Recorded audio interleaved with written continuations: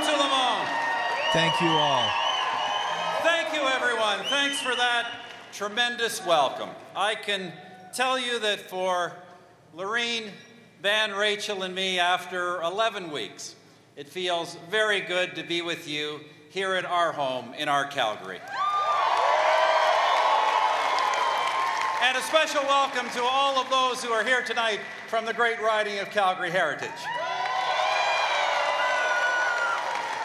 In a moment, friends, I'll have a little bit more to say about that, but first, I wish to address all Canadians. Lorene and I have embraced the public life because we believe that Canadians that are working hard should keep more money in their own pockets. Because we believe that hardworking Canadians should keep more of the money they earn. Because we believe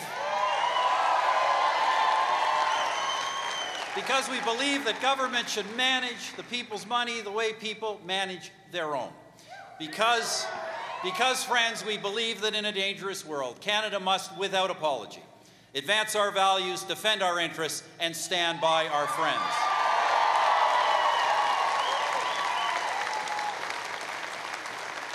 We have championed those values all of our public lives. In the last 9 years, I had the incredible honor to serve as your Prime Minister. During the past 9.5 years, it has been an unbelievable honor to serve as your Prime Minister.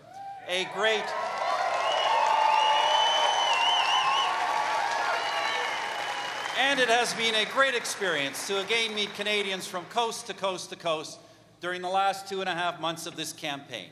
We've put everything on the table. We gave everything we had to give, and we don't regret anything. We put it all on the line. We gave everything we have to give, and we have no regrets whatsoever. Friends, how could we? We remain citizens of the best country on earth.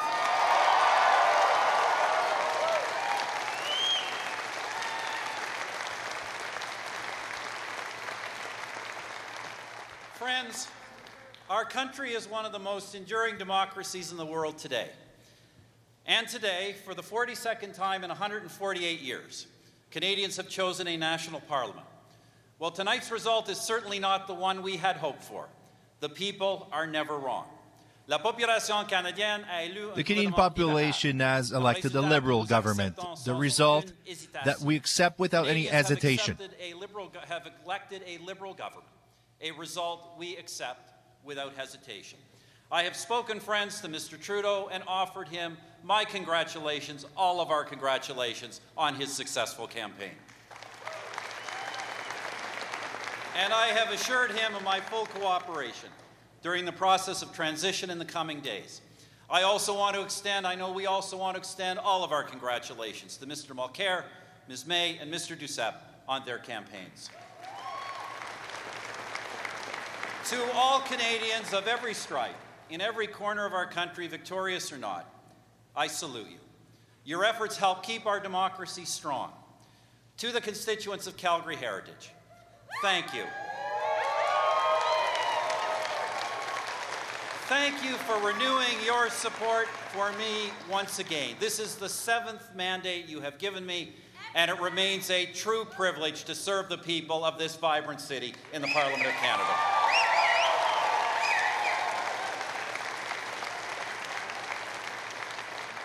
Dear friends, there are so many people who deserve credit for the work that goes into a national campaign. And at the top of that list, of course, are my family, Lorene, Ben, and Rachel. I love you more than you can imagine. And I have depended on you a great deal, not just in these past 79 days, but for a long time before that. I hope you will always know that without you, none of this would be possible, but with you, everything is. Thank you.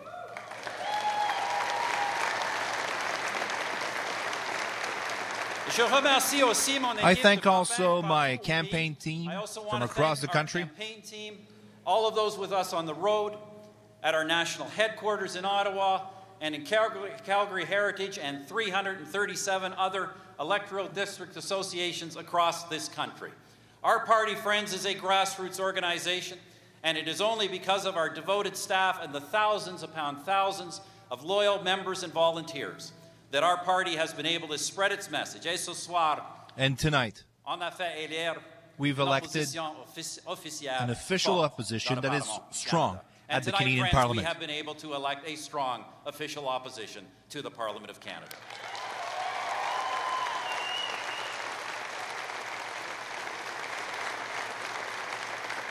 For all of those who have, over the past decade and a half, built our party and contributed to our campaign, you have our deepest gratitude, and you should feel nothing but pride. Know also this as well. The disappointment you also feel is my responsibility and mine alone. But know this for certain. When the next time comes, this party will offer Canadians a strong and clear alternative based on our conservative values.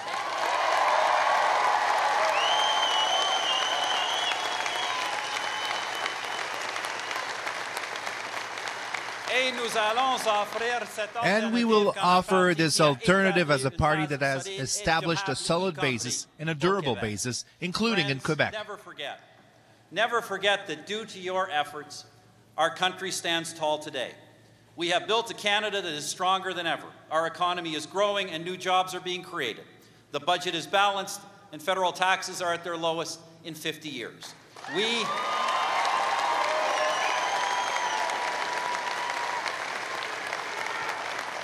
We are poised to seize the opportunities that come with free trade access to Europe, to the Americas, and now to the Asia Pacific. Our men and women in uniform have the tools to do their jobs and the steadfast support of their fellow citizens.